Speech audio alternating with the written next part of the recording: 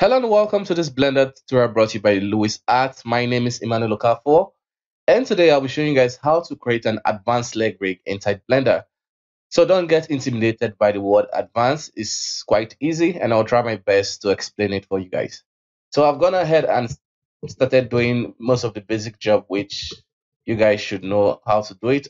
If you don't know, you can leave question in the comment. So the first thing we want to enable this bone to do is I want this bone to create this kind of effect whereby it rotates and this bone stays placed. And the next one is that it can also rotate from this direction. So we can raise the heel up and the leg move accordingly. And also we want to also have it to be able to rotate around this direction. And finally, we want it to be able to rotate in this direction. So basically, all we need to set up is just basic parent, child and parent relationship, and that will solve the whole issue for us. Okay, so first, what you want to do is just create this cool looking shape.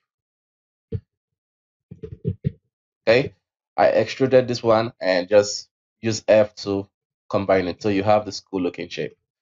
And now selecting this tool, I'll press Control P. I'll press Alt P and clear the parent. So these bones don't have any parent. Next, I will select this bone and parent it to this bone. Control P, set offset, then select this bone and parent it to this bone. Okay, so the reason I am doing this is that this bone, when I rotate it, as I said earlier, it's going to make this stay put. Okay, and when I rotate this bone, then the whole heel goes up like that. So let's parent this one because right now if I raise this up, it's not affecting the rest of the bone. So let's parent this bone to this one. Okay. So now if we raise this bone, the whole it's giving us the right effect we need, and if we raise this bone, it's giving us the right effect we need. So these bones are going to act like these bones are just going to be controller bones. So we don't need it to affect the mesh when we are using the automatic weight painting in Blender. So let's disable that functionality. We'll just click on this deform. So Blender is going to ignore this when it comes to calculating the weight of the bones. Okay, so next is time to add constraint to be able to drive this automatically. So we want to have one bone to be able to control these two cool bones which we just added. So that bone is going to be around this corner. So extrude it and press Alt P and clear parent. And now let's set up the constraint. Selecting this bone, shift select this one, press Ctrl Shift C, copy rotation. Okay, so we want to restrict it to only the X axis, and of course, we'll leave this offset off and select local space. So now when I rotate this bone, it's working appropriately. But when I move it this direction, I don't want it to go this direction. So let's limit that. We'll just add the limit rotation. Okay. So we are limiting, we'll set the local space. We are limiting the x-axis and we want it to only rotate. Before we move on, let's press Shift N and recalculate the row. So this is very important so that since we're adding constraint, we don't want to mess up the whole system, because if you don't recalculate your row, you're going to run into problems later. So it's good to do it at the early stage. Okay, so let's check if everything is working. And I'll delete this again. So let's check if everything is working. Okay, so everything is good. Let's continue. So we want to restrict the rotation of this bone. So limit rotation, set it to local space, limit the x-axis. Let's set 180. So if I raise it in the positive, it's going to rotate. If I move it in the negative, it's not going to rotate. So that's that for that. So let's apply this same principle to this bone. So the only difference between these two constraint is that we will switch this from the positive to the negative.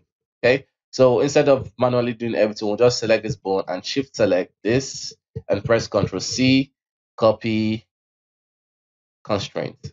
So it's going to transfer all the constraint from this bone to this one. So as I said, we'll just switch it negative 180. So now if we rotate this bone, it's not doing like that as we want. So to fix that, we can just invert it, and I think we need to leave it at 180, and that should work. Okay, so you just play with it. Sometimes you may get based on the direction you're set facing. You may have to just go with it. So just click on invert. I think that you don't need to switch this again. Just click on invert and you'll be fine. So that's basically that. Now we have this working. Okay. So as I also said, we also need when we want to get this it to rotate in this direction too. Okay. So let's set that up. I don't like how this bone is looking. I need to fix that. Okay. Okay, more distant now. Cool. Excuse me. So now let's create the control box that's going to enable us achieve what we're going for now. I'll add a new one and just place it here. So I'm placing the bone around the area where I want it to rotate. So you should be aware that when dealing with bones, this around this area is the pivot point. So if you want something to rotate from a particular direction, you have the control to be able to watch out for this the tail of the bone. That's mainly the pivot point. So that's why I'm placing it here rather than setting it up like this. So this is the correct way because I'm trying to make it rotate from this direction. So I will duplicate this bone and also place it right here. So let's add the constraint. We let's set up a parent relationship. So what we have here is that this is the parent for everything right now. Okay, so let's select this and parent it to this one, and then parent this one to this one. Okay, so with more practice, you actually understand the reason why I did that. Because when I was watching videos that taught me this, I didn't get it in the first try. It's just continuous practice. Then I understood why the parent was like that. Okay, so we select this one and shift select this and press Ctrl Shift C, copy rotation. This time we're going to rotate in the Y axis and set local space. Now, if we rotate this bone, so it's rotating appropriately. And as we did earlier, let's limit it in the Y axis and local space. I think 180.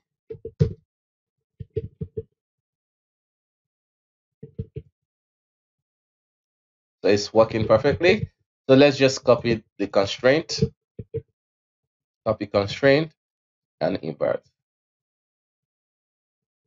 I think we need to set it up better.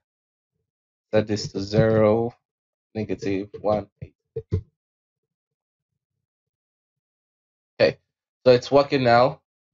So we have it doing acting as we want. If I just isolate the bone and let's see, can rotate this direction and it can rotate this direction. Pretty cool effect. Okay, so the final controller bone we want is the one that will make it rotate from this direction. Okay, to do that, I will just delete this annotation and let's extrude a bone from here and Alt P, let the parent. And now this bone is going to be parented to this one, offset. And once we rotate this bone, we get the effect. So that's basically how to create that. So you don't need to do any other thing.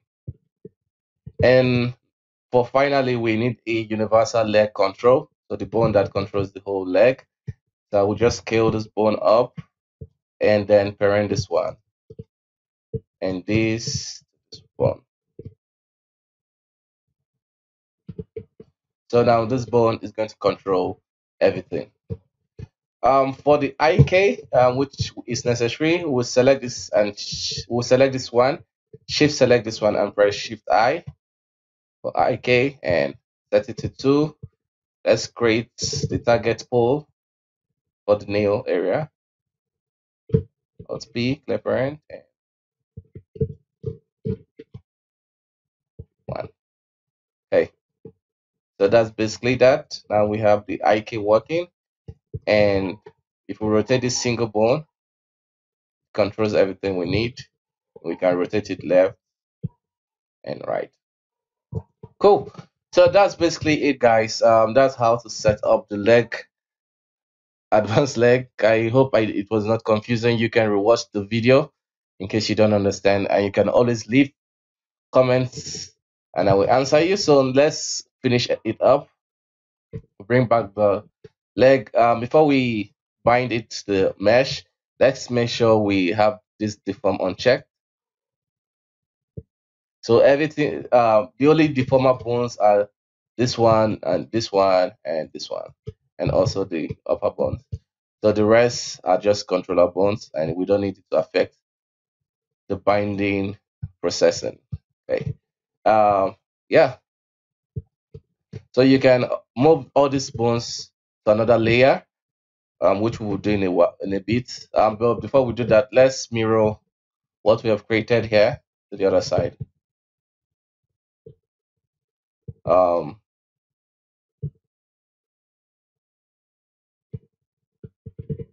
select this shift S, cursor to selected, and select this one. Then make sure the pivot point is through the cursor, sorry.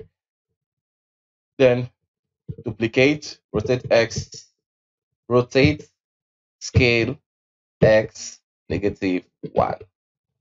So that's a magic code to mirror your bone. And yeah, that's that. So let's just quickly create a hip bone. Let's add it here and parent these 2 bones to the hip.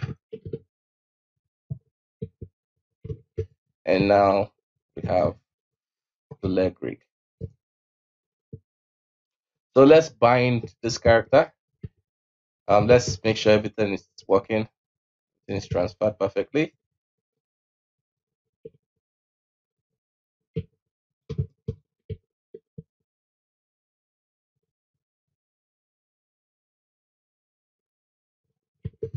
So everything seems to be working. And yeah, so select this mesh, select this bone, press Ctrl P, automatic weight. So everything should look good. Before we check, let's just hide the bones we don't need. We don't need this one. We definitely don't need this. We don't need this. So we'll just move it to another layer by pressing M. We don't need this bones.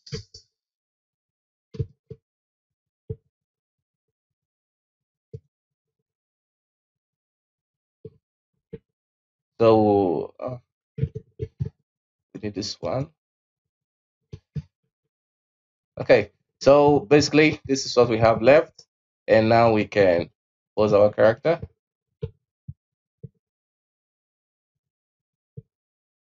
So can rotate it, and it works perfectly.